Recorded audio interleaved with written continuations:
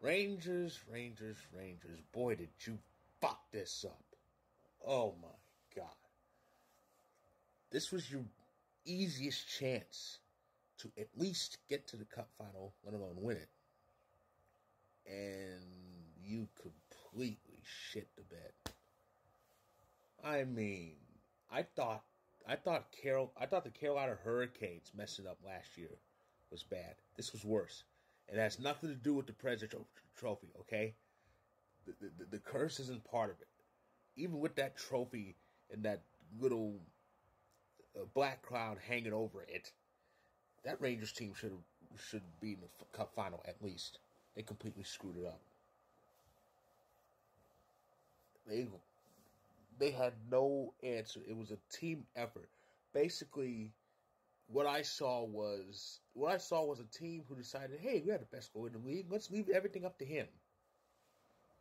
It's the NHL equivalent of the Baltimore Ravens, where they just have Lamar Jackson do literally all the work. I mean, a lot of the core players disappeared. Adam Fox underperformed.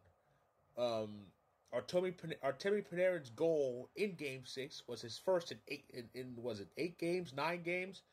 Zibanejad had 1 point during the whole series against Florida. It's just disgusting the way they played. They just completely disappeared. Completely disappeared. The Florida Panthers are beatable. I mean, this is not a deep team.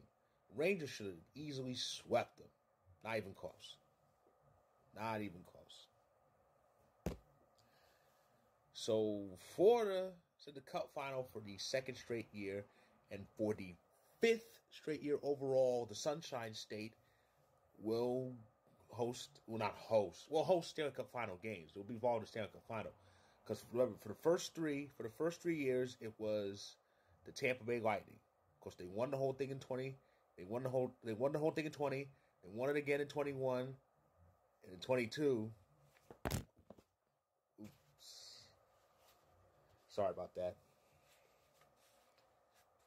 But in 22, this happened to them. That's what I meant to do.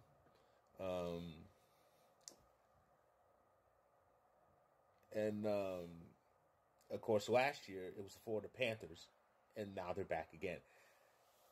This is clearly shades of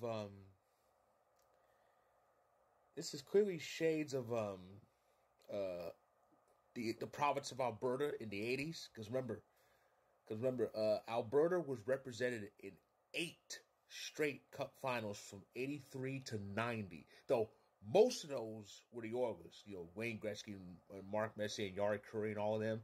6 of them were the Oilers. 2 of them, 86 and 89, were the Flames. But the province of Alberta was dominating the NHL throughout the rest of the 80s, and entering, of course, 1990 was Edmonton winning the Cup for the 5th and most recent time, the only time after trading Gretzky. But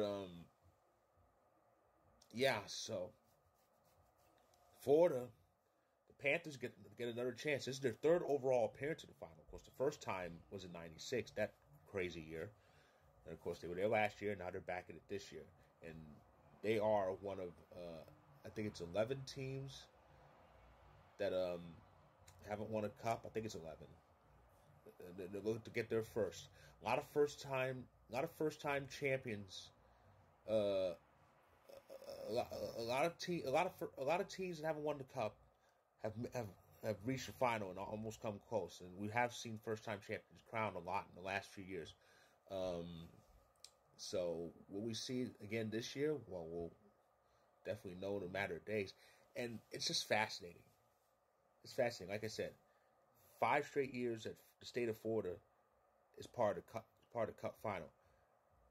Before the 90s, I don't think anybody even thought of having NHL team in Florida, and now we got 2. The Lightning were first. They came in 92, and the Panthers came a year later, 93.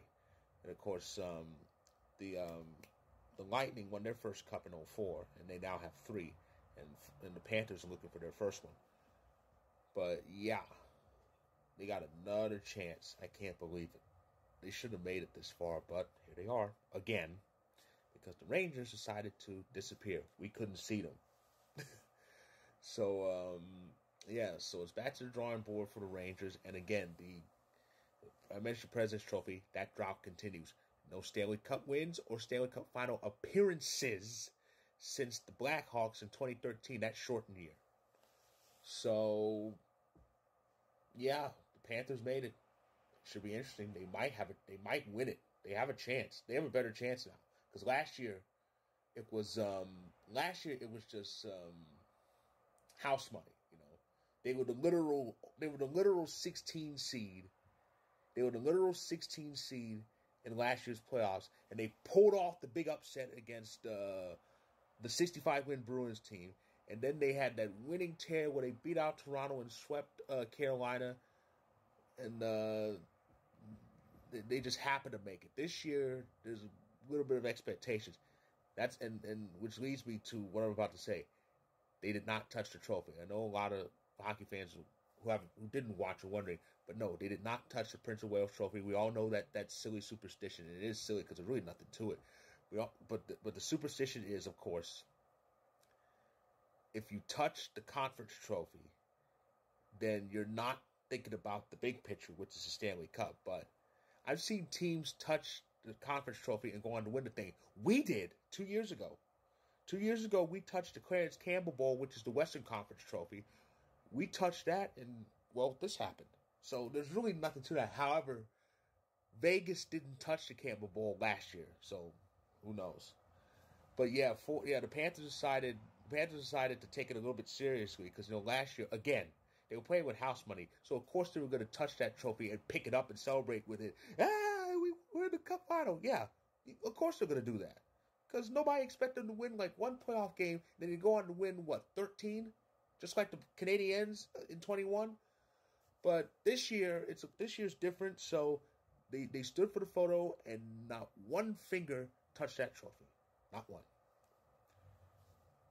Will we be asking that question tomorrow? Will we be asking, will Connor McDavid touch the Clarence Campbell Bowl? We'll find out tomorrow. Tomorrow is Game 6 of the Western Conference Final between the Oilers and the Stars, and the Oilers are 3-2. They have a maximum 2 chances to clinch the series and reach the Cup final. Now, here's the situation as far as home ice. Remember, Stanley Cup Final starts next Saturday, June 8th. If Edmonton wins Game 6 tomorrow, Game 1's in Sunrise, Florida, because Edmonton is, I think, the worst team left. So if Edmonton wins, Game 1's in Sunrise, Florida. If Dallas wins tomorrow and Tuesday, then Game 1 final is in Dallas, because Dallas has a better record than Florida. So it's going to be interesting. Florida fans might be pulling for Edmonton to pull it out so they can start the Cup final at home. But that's something they've never had, by the way. They've never had home ice advantage in the Cup final. The previous 2, they didn't have home ice advantage. They have a chance for it this year. So that is my recap of Game 6 of the East. If you like this video, click the like button. If you're on YouTube, click subscribe. If you want more, if you're on TikTok, feel free to hit that follow button. My story about the Rangers, check it out, because I really go scorched earth on them. It's featured. Check it out. And I'll be back tomorrow to recap Game 6 in the West. And maybe with a post-mortem for the Dallas Stars. Yes? No? Who knows? So stay tuned.